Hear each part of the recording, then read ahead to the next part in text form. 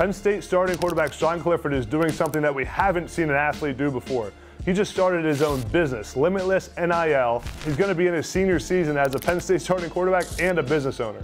Limitless NIL is a company Clifford started with some of his teammates, his brother, some of his other buddies to help student athletes with NIL activities. NIL stands for name, image, and likeness, which is the NCAA's new rule allowing college athletes to make money on their brands and on endorsement deals. He's truly redefining what it means to be a dual threat quarterback, a starting QB, and a business owner.